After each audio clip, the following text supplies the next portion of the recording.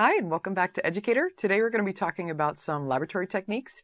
And the first thing we need to talk about is ground glassware. So most of our reactions that we run in organic chemistry use a round bottom flask like this. This is very convenient for mixing all your reagents and your solvent that's dissolved.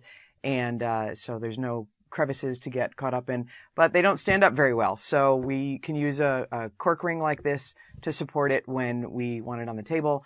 And then we're going to clamp it with a clamp when we want to do something with it.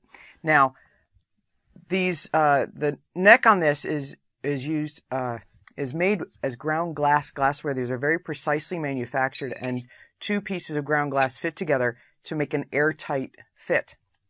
But when they're dry, you can see that they kind of get stuck and they can get frozen together.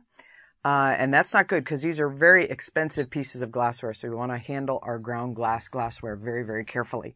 And so before we fit any two pieces of ground glassware together, what we need to do is we need to lightly grease the joint. So we're going to get some stopcock grease or something else like that that's in your lab.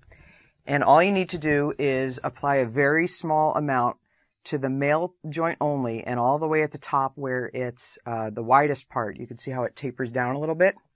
And so we're going to put it at the widest part here, just a little bit.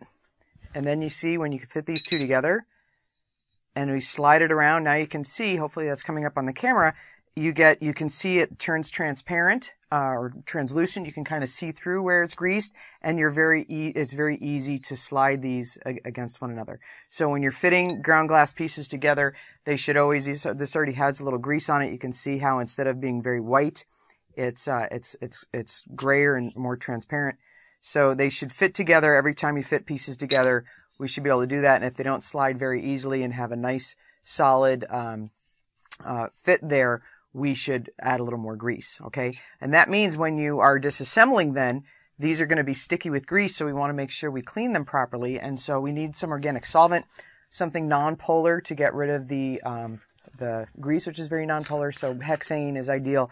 I have a little acetone just from home, some nail polish remover, and so just putting a little of that, some organic solvent on our on a paper towel, and then we can wipe the joint, and then you see when it dries, it's going to go back to that clear. Acetone's not quite as good as hexane for that. It's going to go back to that clear thing, so clean the male joints, the female joints, to make sure they're not tacky, and they should be that nice gray color when you're done as well. So that's called greasing your ground glass joints, and that's how we get proper airtight connections between joints. And you will be able to, vapors won't escape, liquid vapors won't escape, and also you can even draw this under vacuum, and you can have a complete vacuum seal just using these ground glass pieces.